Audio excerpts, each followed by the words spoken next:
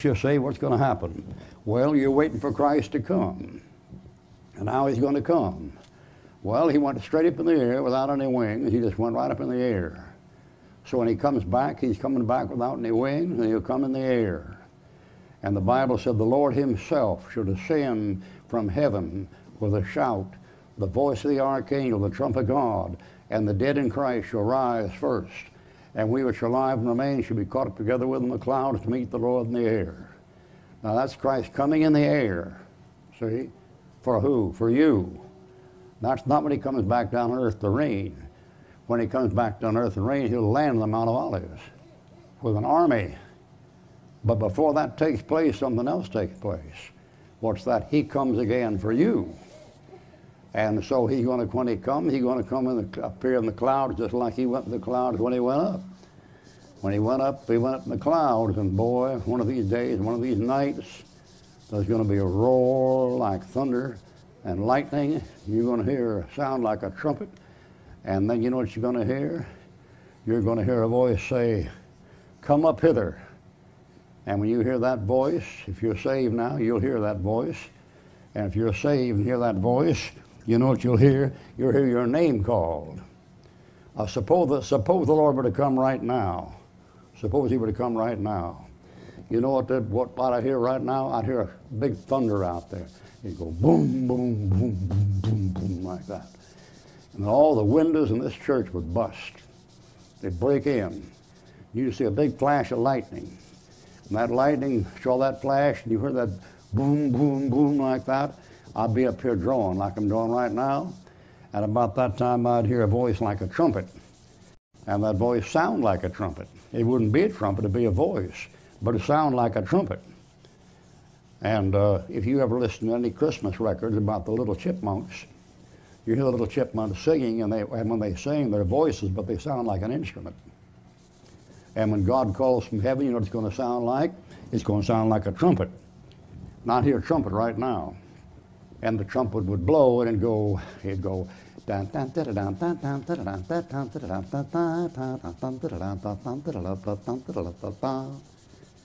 when that happened, you know what would happen? All the dead Christians from the Bible times till now would come out of the graves, and the graves would empty. All those graveyards in Pensacola, all those graveyards in Mobile, and Bay Minette, and Crestview, and Florala, and Florimington, and all those places in Andalusia, Linden and Demopolis, all those places, the graves would open and the dead in Christ will rise first. And if I was up here drawing for you, I'd hear that thing go, da-da-da-da-da-da-da-da-da-da, and then I hear my name called. You say, "Pete Ruckman, you're crazy." No, that's what the book says. Christ said, "I know my sheep and call them by name, and they know me and I know them."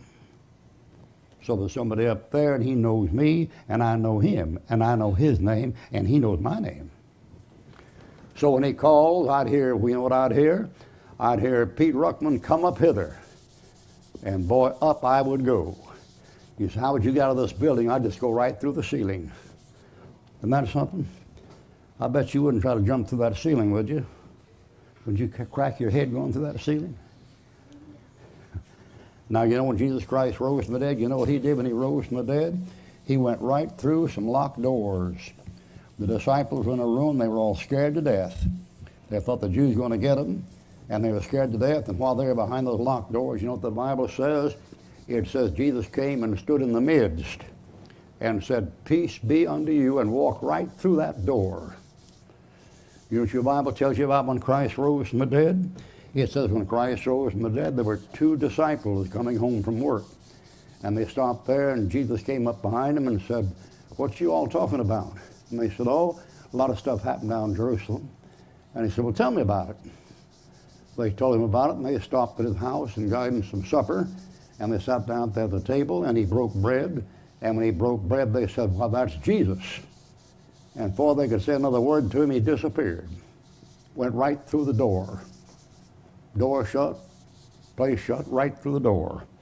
That means when Christ comes and calls you out, He's going to call you out. You're going to go right through solid steel or solid wood, and ain't going to bother you a bit, because you'll have a new body.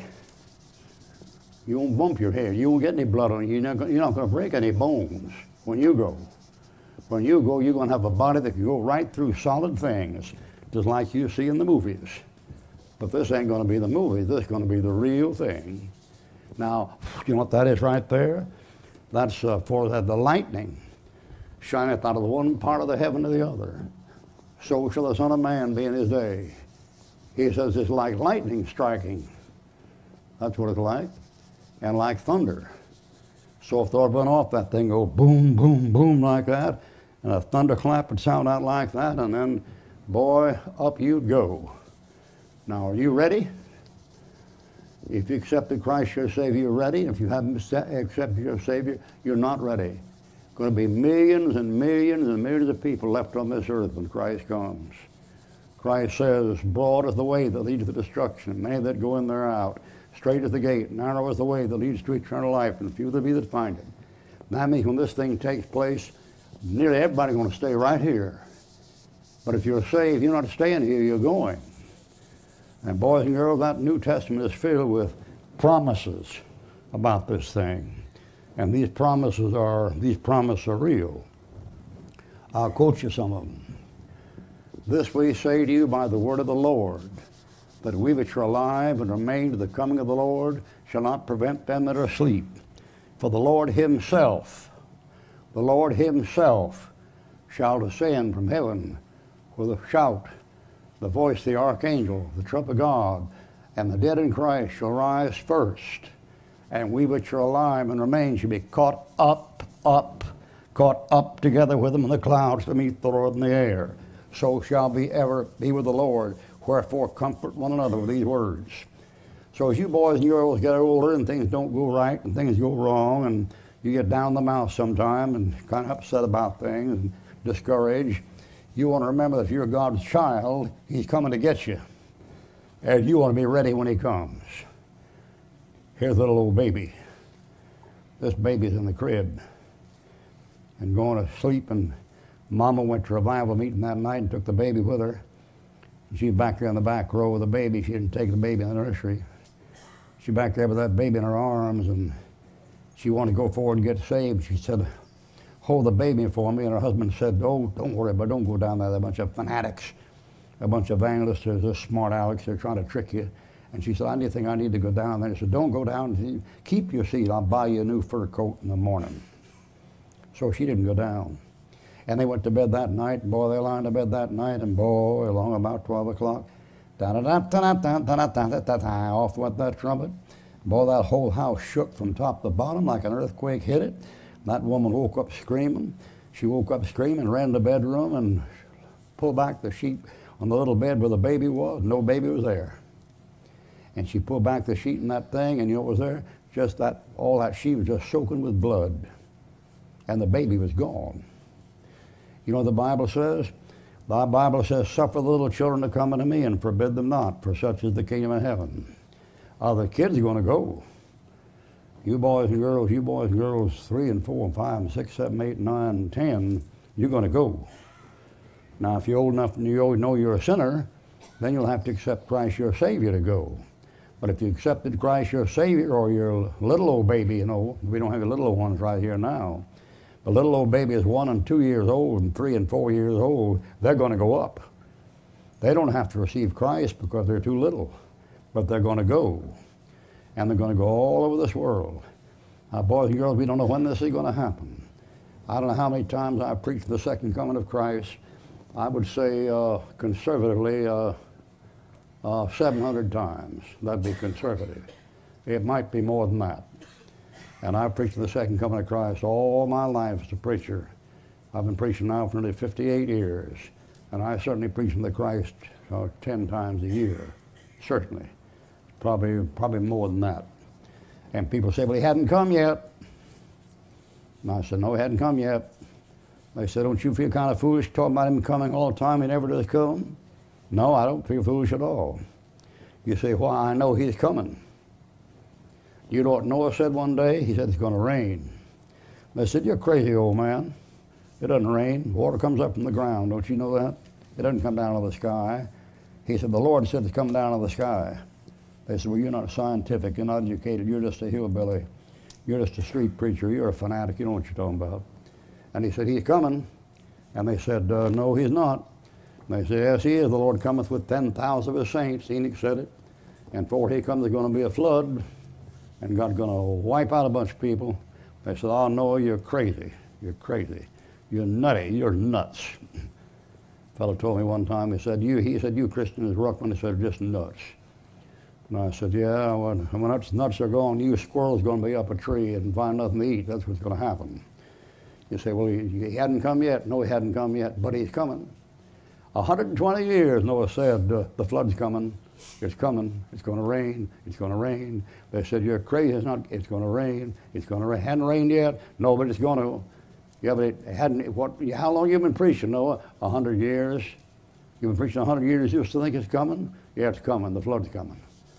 Well, what if it doesn't come? It's coming. How long you been preaching, Noah? 115 years.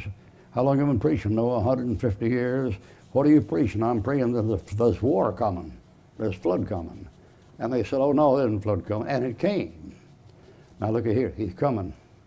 He's coming. You say, when he's coming? I don't know. It might be this afternoon. Might be this morning. Might be tonight. I don't know. I don't know, Ed, but I know this. I want to be ready when he comes. And I should want him to come. You know what Paul said to the Christians one time? The Christians, he said, the Lord's got a crown of glory for every one of you Christians that love the Lord's coming. And if you love his coming, you know what you have already won, whether you know it or not?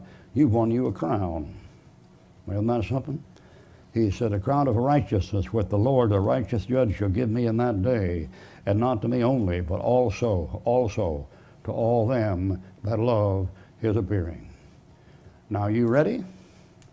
You know what Christ says? Christ says, be ye therefore so ready, for in such an hour as you think not, the Son of Man cometh. And that's what we've been doing all this week, talking to you. We've been talking about these mountains in the Bible, and we're trying to get you to accept the one as your Savior who died on Mount Calvary. And someday he cometh, and when he comes to land and earth, behold, every eye shall see him.